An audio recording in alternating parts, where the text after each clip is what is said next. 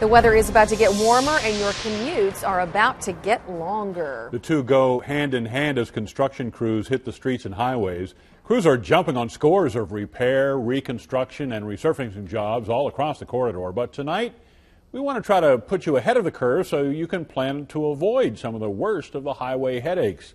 Fox 28 News reporter Matt Hamill joins us live with the latest information. Matt?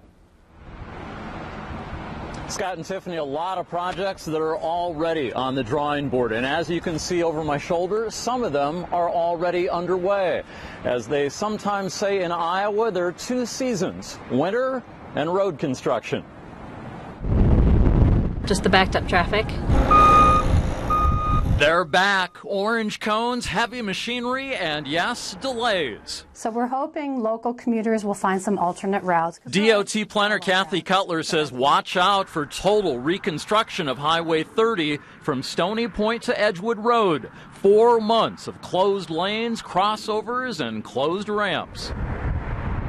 But it's the Highway 100 extension at Edgewood Road that could mean colorful language and drivers late to work for 18 months. They'll just be trying to funnel really 4 lanes of traffic down to 2, and for a very lengthy period of time. If the first day of merging and not merging is any indication, it's going to be a long 18 months. Motorists like Jordan Housechild better pack their pain pills. I travel it like every day to class.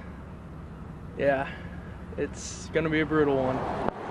City crews have their list too, including maintenance on the Edgewood Road Bridge and a potential mess on First Avenue for utility work from 34th to 40th Street. Those lane closures will not be allowed for inbound traffic in the mornings, and they will not be allowed for outbound traffic in the afternoons to try to help make sure that we don't generate too much congestion and too much delay. Just a reminder to keep yourself safe, and please be aware there's workers out there. We all hate driving on bumpy roads, but it all seems like we also hate dealing with construction to fix those bumpy roads as well. For a closer look at many of the projects that will be going on this summer that you will want to avoid, you can find a link on our website.